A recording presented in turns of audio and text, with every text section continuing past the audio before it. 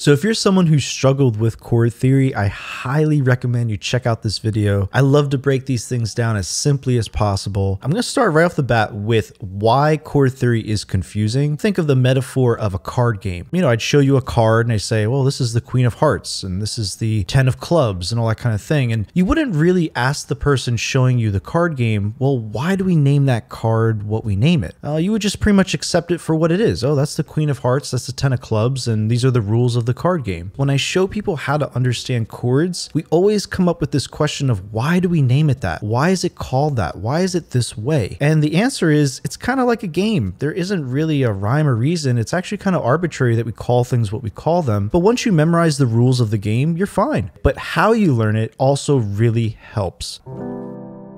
I have a C major 7 chord. What I want you to understand about this chord is there's two types of intervals. There's major intervals and perfect intervals. That's all that a major 7th chord has. So we have a major 3rd, we have a major 7th, but we also have these notes here, and that's a perfect 5th. So major 3rd, perfect 5th, major 7th. Now we have our starting point. I'm going to start taking notes in this chord and bringing them down a half step. I'll start with the high note right here and bring this down 1/2 step to right here. That creates a C7 chord, which is just short for a C dominant 7 chord. And so now all of a sudden we have a different idea. We have that same major 3rd, that same perfect 5th, but then we have a minor 7th. When you stack a minor 7th onto these intervals, you get a dominant 7 chord. Let's take this E now and flatten this. Now I have a C minor 7. But we still have that perfect 5th right there, right? Let's flatten that. Now we have a C minor 7 flat 5. Okay, interesting. So we just keep bringing things down a half step and it gives us these different chords, and now we can see what they are. You might also hear people throw around the term half diminished and full diminished.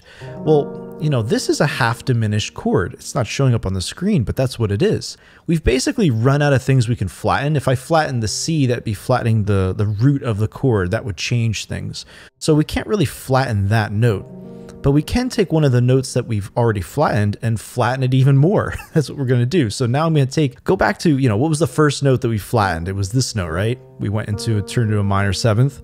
Let's take that note and let's flatten it again and bring it here. Now on the screen, it's showing a C diminished 7th. That is a full diminished chord. This is a major 7th. This is a minor 7th. If you take a minor 7th and you flatten it again, that's C double flat 7 or diminished 7th. So a diminished 7th is the same thing as a major 6th. So now we go from a half diminished chord to a full diminished chord, and that's a diminished 7th chord. So there you go. We've just ran through all these chords. C major 7th, we flatten it, we get a C dominant 7, we flatten the 3rd, we get a C minor 7, we flatten the 5th, we get a C minor 7 flat 5 or half diminished.